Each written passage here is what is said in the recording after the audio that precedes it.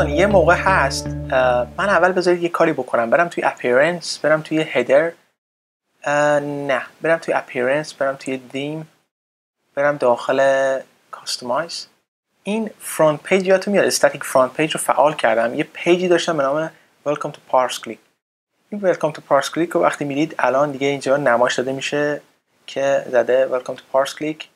این نویگیشن ببخشید این سایت بار هم سمت راست نمایش داده میشه. حالا شما داخل پیج هاتون اگر برید بزنید welcome to پارس کلیک مثلا، اینجا ما سمت راست توی پیج اتریبیوت دو تا چیز داریم که نوشته پرنت، یکم نوشته تمپلت. پرنتی که ما انتخاب کردیم چی نیست فعلا، ولی تمپلت کاری با پرنت نداریم. تمپلت چند تا ما چیز داریم تمپلت اینجا داریم که اینا رو میتونید درست بکنید. اینا چه ضروریاتی داره؟ ببینید شما یه موقع هستش که میخواید که تایتل ها معلوم نشن. الان وردپرس کاری که کرده اینه که هر پستی که شما درست میکنید یه تایتل بهش میده، یه مثلا ادیت باتون میده بهش، یا یه کامنتی رو اگر غیر فعال نکرده باشید این پایین هم به شما میده. شما میخواید چیکار بکنید؟ برید یه تمپلیتی بسازید که این تایتل رو نده، فقط نوشته بده به شما. میتونید این کار رو انجام بدید، ولی فعلا بذارید مثلا من به جای دیفالت تمپلت فرانت پیج تمپلت اگر بزنم، خب بیام اینجا ریفرش بزنم، ببینید که سایت بار رو برداشت از اینجا و این پایین چیکار کرد؟ اینا رو به من داد.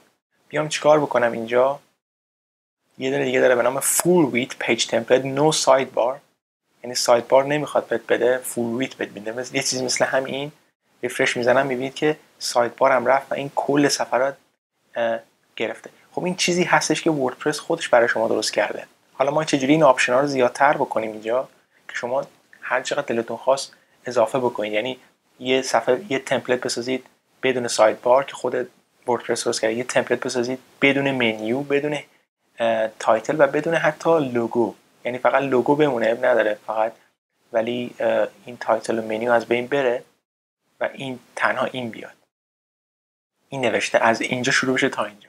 ولی تنها کاری که من میخوام اینجا بکنم اینه که از شر این تایتل مثلا خلاص بشم، که وقتی که من روی اینجا یه آپشنی داشتم که مثلا بگه نو تایتل بار، چیکار بکنه؟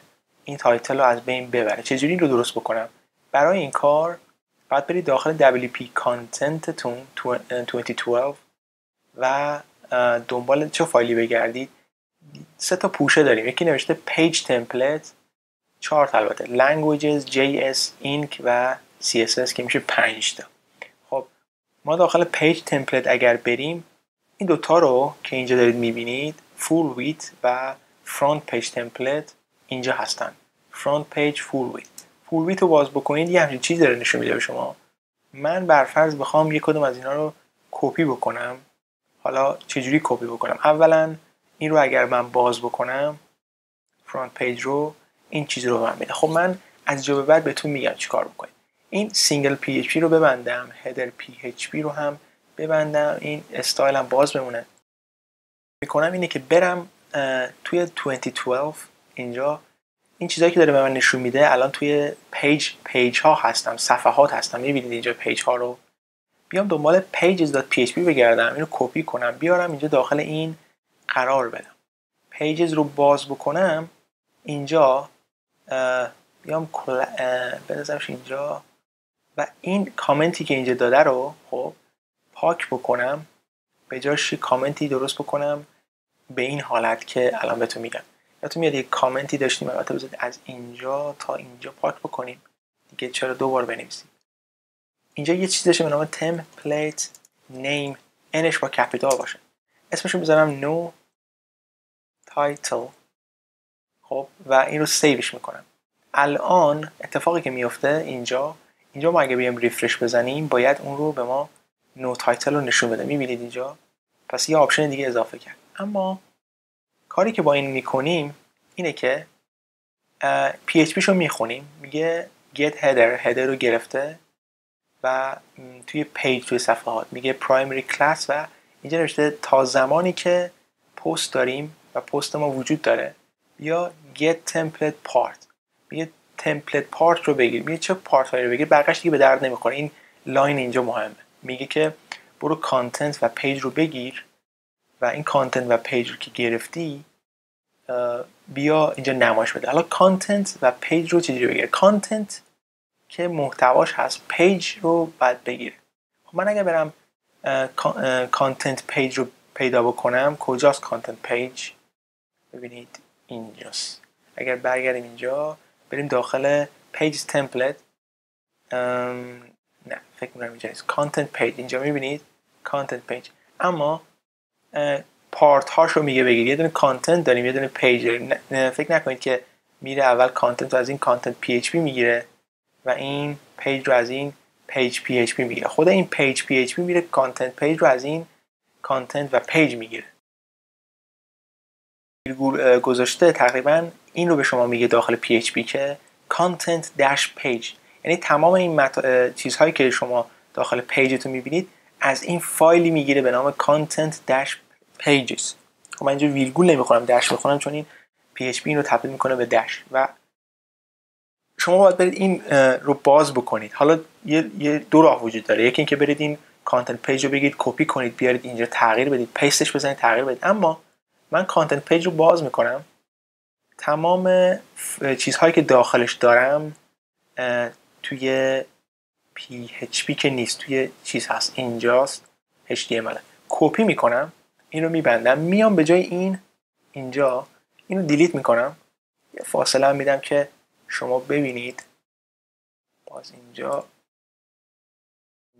و نه اینجا پیستش میکنیم و بعد میایم چیکار میکنیم؟ این رو ایندنت میکنیم، اینا رو سکشن ادیت لاین و ریندنت، اینا رو همه رو مرتب میکنیم. اما اینجا چیکار میکنیم؟ میگیم که کاری که اینجا میکنی اینه که میخواستیم چیکار بکنیم؟ تایتل رو حذف بکنیم. تایتل کجا بود؟ توی هدر که نیست، تایتل ما اینجاست تقریبا، یا در اصل اینجاست. میبینید H1 رو میبینید اینجا یه هدر داریم که داخل هدرمون مثلا چیکار کرده؟ فرانت پیج رو گذاشته و تامنیل رو گذاشته و اینجا فقط تایتلش رو میخوایم حذف بکنیم، میایم این رو میذاریم داخل کامنت، یا اصلا این اگه گذاشتید داخل کامنت بعد پی اچ پی تون هم بذارید داخل کامنت. پس بیاید کاری بکنیم، این رو دیلیت بکنیم و الان اگر سیو بکنیم اینجا بیایم این رو نو تایتل بزنیم آپدیت بکنیم، باید چی بشه؟ ویلکام تو پارس کلیک حذف بشه، اما ارور به ما میده. سینتکس ارور این لاین 5 میگه لاین 5 تون سینتکس ارور داره 5. خب میبینید سینتکس ارور ما اینجاست که این رو حذف نکردیم و اینجا الان دیگه میبینید که اینجا چی شده؟ تایتل پیج رو نداریم و ارور هم نمیده. تنها چیزی که من یادم رفته بود این بود که اون تایتل پیج رو یه دونه دیگه از اینا داشتیم پایین و اون ارور میده. پس دیدید که ما به راحتی این رو حذف کردیم. حالا شما میخواید جایگزین بنویسید تایتل یا اون کدی رو که داشتید اینجا بذارید. اگر دلتون میخواد بدونید که چه چیزی رو عوض کردید، اینا رو بذارید داخل کامنت. این PHP تون هم حتی میتونید اینجا دوتا بک اسلش بذارید، یا